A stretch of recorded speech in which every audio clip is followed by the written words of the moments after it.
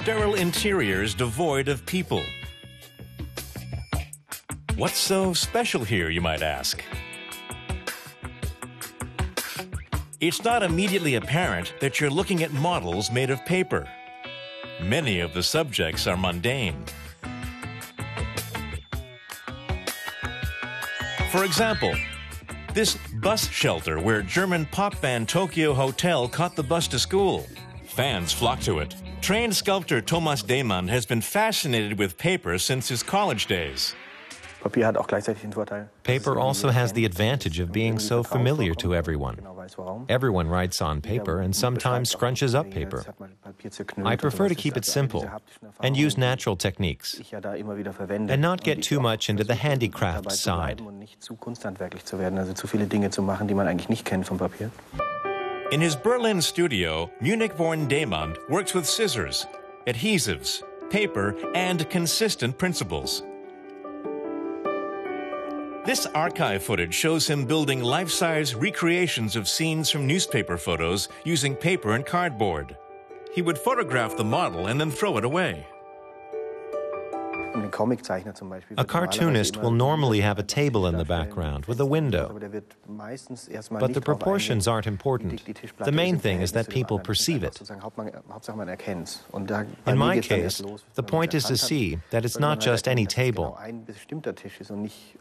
This attention to detail is ultimately what makes the picture so convincing. The headquarters of Communist East Germany's Stasi secret police after the fall of the Berlin Wall. The bathtub in which German politician Uwe Barschel was found dead in 1987.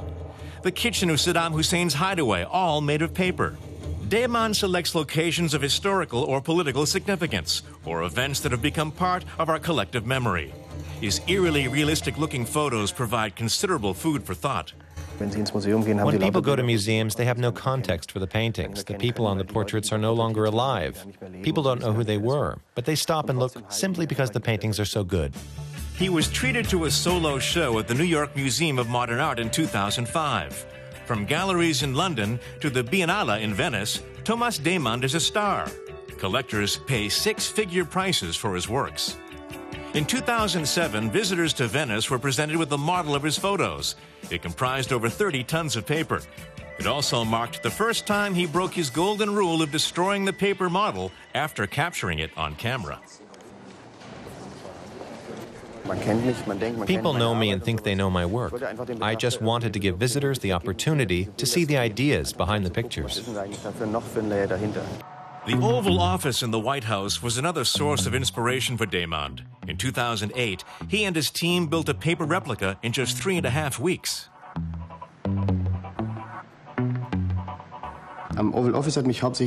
What interested me about the Oval Office was its huge exposure.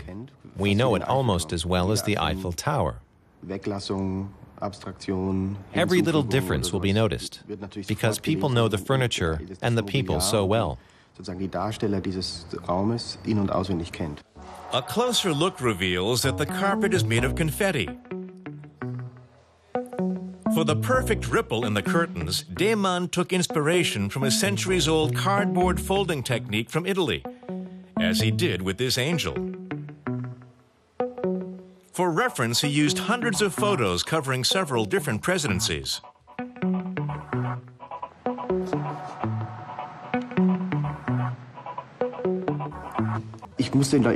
I was looking for a compromise between the myth of the room and the room in reality, and then decided relatively quickly to create a hybrid. I had curtains from Bush, the floor from Reagan, the carpet from the West Wing. I wanted to show the Oval Office as we imagine or remember it. In 2009, the Neue Nationalgalerie in Berlin hosted a solo show of the celebrated star's works, the only one to date in his native Germany. That exhibition has now made him a finalist for the 2011 Deutsche Börse Photography Prize. The winner will be announced on April 26th.